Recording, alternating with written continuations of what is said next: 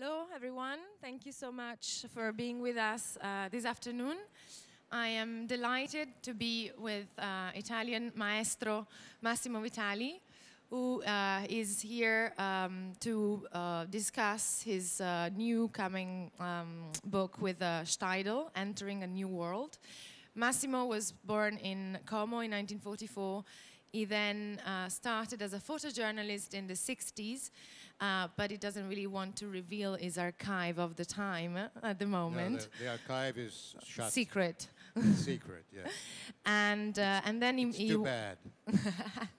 And then he moved working in cinematography, and then in the early 90s he came back as an artist, photographer with his Beaches series that brought him to international acclaim. And in fact, I would like to start with a provocative question, which is also inspired by the beautiful exchange that you had with Valerio Spada, which is published at the end of the book, Entering a New World. So some critics define you as the photographer of beaches. Or a beach photographer. Or a beach photographer, yeah. Yeah, I prefer a beach photographer too. In fact, it's a gross misrepresentation, because I've never been interested in beaches, but I'm interested in humanity. And for some odd reason, a lot of humans, I find them on the beaches. But the beach is a place where people congregate. A beach is a place where I would say it's especially easy to pinpoint people and their life, to understand how they live and what, maybe even what they think. So I started on a beach, and I kept doing beaches. I do very few beaches nowadays, because I'm more interested in who is on the beaches than on the geographic place. I never photographed a beach without people. And you also did a project with refugees, if I remember. Yeah, I'm a photographer. I do everything. This last book is coming out in half an hour, in 20 minutes. They have very few copies, so you will have to run. Maybe you should go now and get it. Leave the talk and go now and get it. So the idea is the chronology of what I've done in the last 8-9 years. I don't have books with a theme. I don't do thematic storytelling. Storytelling. Never. It's a word that you don't like. No. Storytelling, never. No, but I have a certain style, and I try to apply this way of taking pictures, which is a bit, I try to be a bit far from my subjects, but I also somehow very empathetic with the subjects. Somebody said something like that I'm higher, I stay higher on the people, but I don't feel like I'm better than them. There's no judgment of. No, there's no judgment. But why do you think you're so fascinated by crowds and the? Again, crowds can be 6 people or 40,000. It doesn't really matter. No, I think I'm really interested in people's behavior, and I try to understand what has changed in the last 23 years. I think I've been doing this these pictures for 23, 24 years, and I see what has changed. So I made 3 chronological books with Steidl. And if you go to in the first book, you see things that you say, oh my God, when was this? 50 years ago? No, it's only 23 years ago. I register the changes. I register, the photography for me, it's a technical thing. I try to do it as best as I can. I'm maniac about technique. Composition. No. Composition is whatever. I don't even look into the camera. I found out the other day that I never, in the last 23 years, I never looked into the camera. I just look at the people. And the camera is here, and then I'm getting from there to there, okay. But I don't look into, like, normally you take a picture, you go, like, no. What was the longest wait before you actually press the shutter? It depends. Now, in the last couple of years, I'm doing digital, so I don't have to wait that much. I can shoot a little bit more. I don't overshoot. I don't shoot like the real photographers. I shoot moderately. Which is also like alcohol consumption, moderate. Yeah, which is also your approach in revealing your imagery to the world, in the sense that you have always never published or exhibited more than a very limited amount of images per year or per decade, let's say. That I'm not sure. No, that in fact is one of the. I think I've shown too many images. Really? Yes. Okay. Compared to other photographers, I show a lot of images, and that makes my market less interesting for some. But I like to show enough images. Let's put it this way: enough images to keep my public and the people that are interested in my work happy without making them salivate too much waiting for the next picture, I try to be very present on Instagram.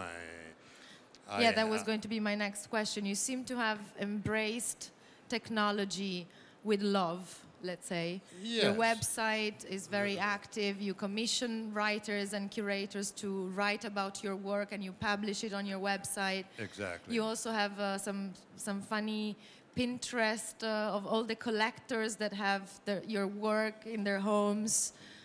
Absolutely. Yeah. If somebody wants to follow what I do, they can. I'm not hiding anything. I think that just the archive from the 60s. The idea, apart from the old black and white archive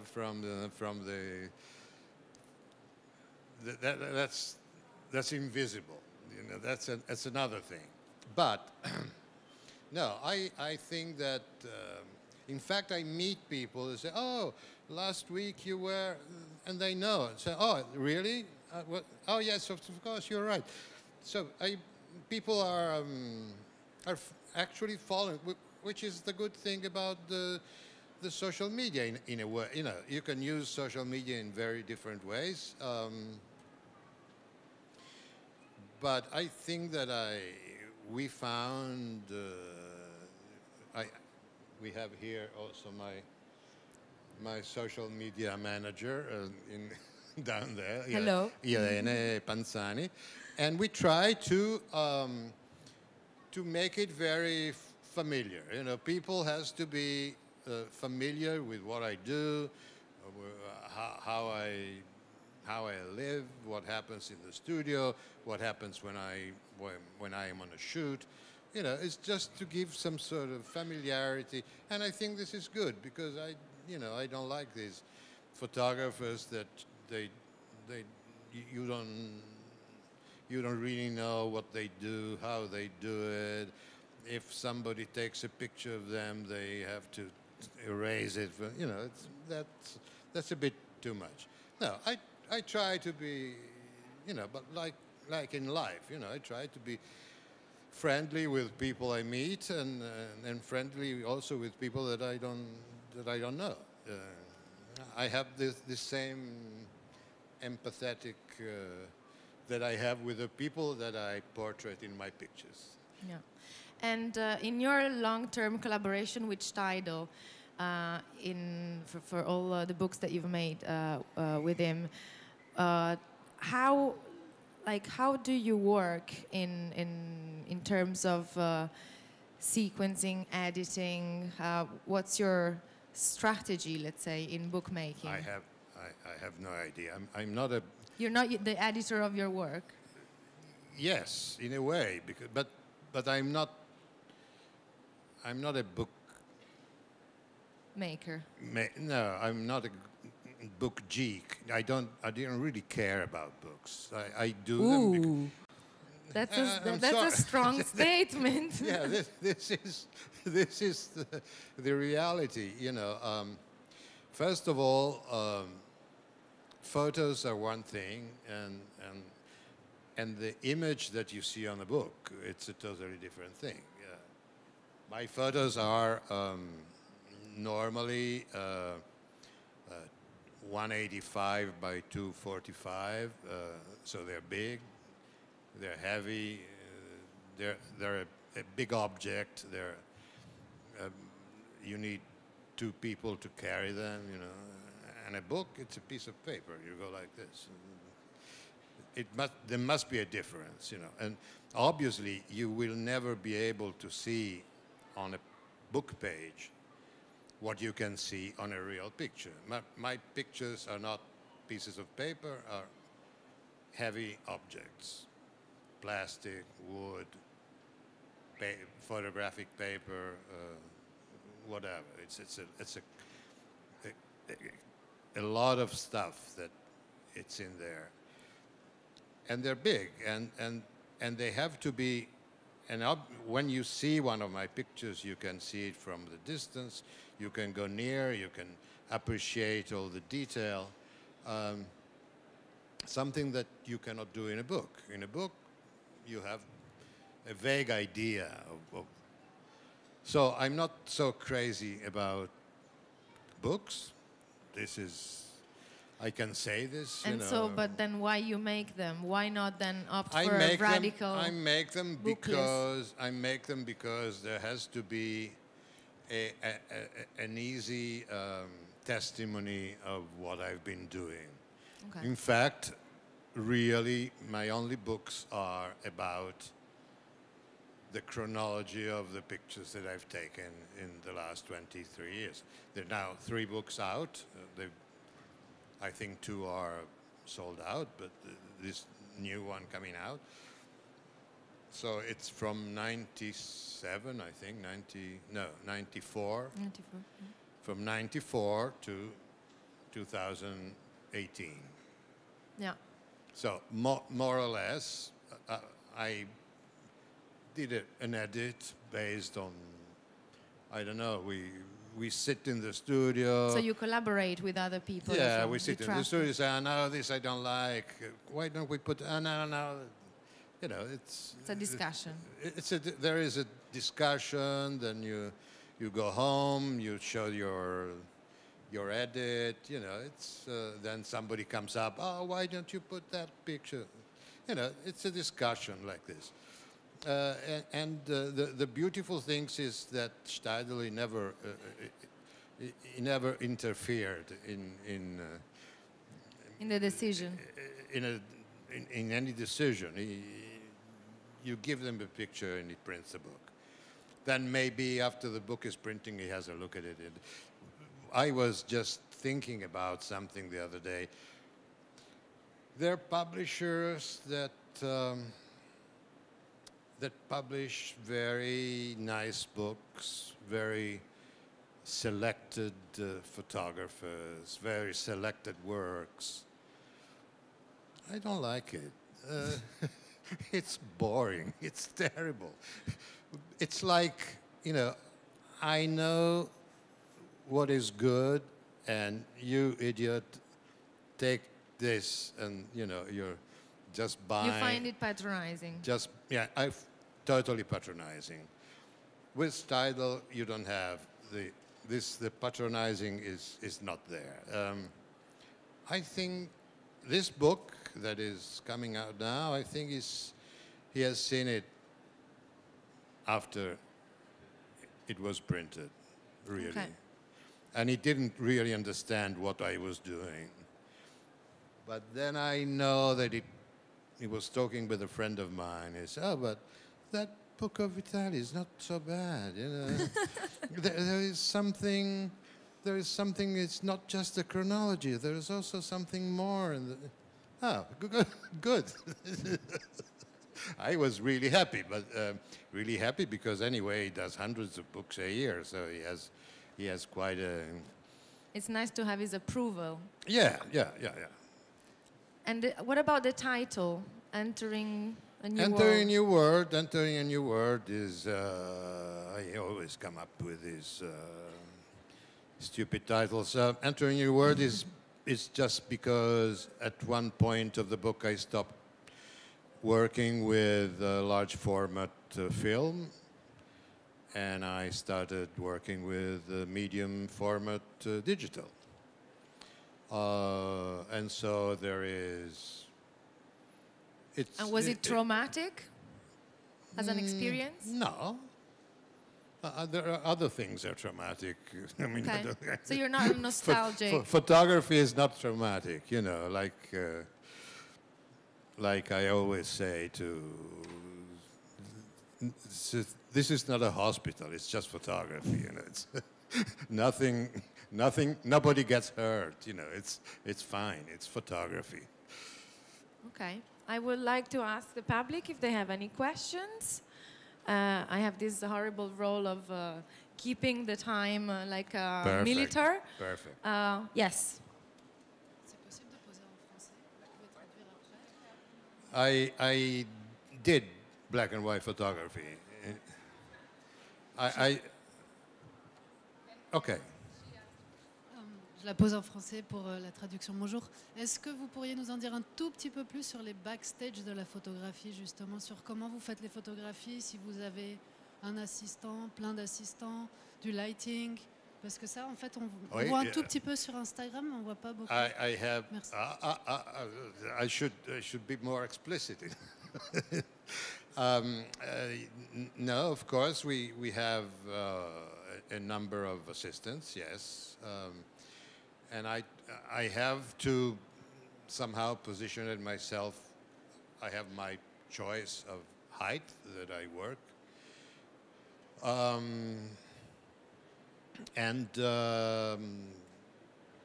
I have 2-3 assistants normally in my shoots. I have a scaffolding made of carbon fiber with a platform on top where I put my tripods, or sometime I put the top of the scaffolding on top of my van. It depends, and sometimes I just have no possibility. I just have a tall tripod, like 2.50 meters, and a ladder. You know, photography is also about coping with reality. You cannot always have the ideal situation. Sometimes I know very well what the ideal situation would be, but you do what, like 2 weeks ago, a week ago, I was shooting in Lucca, and there was a thing, there were so many people that I couldn't bring anything. I could only bring a tripod and a ladder. So I went onto a tripod and a ladder. I was a bit lower than what I wanted. Okay. you know, photography is also about Adapting. adapting, making do what you know, and sometimes maybe you find a rock, you find a high place, you find a good place where to stay. But anyway, assistants are important because especially now with digital, I need to, I only, again, I never look in the camera, especially because it's a digital back, but I never look in the back. It's too small. It's stupid. And I look down there, there's always somebody on the computer, so they show me on the computer, then I said, okay, well, maybe I move a little bit. And so, no, I do need people. It's not that I go out and one day and I decide, no. Normally, when I go and take pictures, I know exactly what I want to photograph, and most of the time also where I want to put my camera. Okay. I'm really sorry we have to stop, but thank you ever so much for being with us, and thank you for your question. Hi.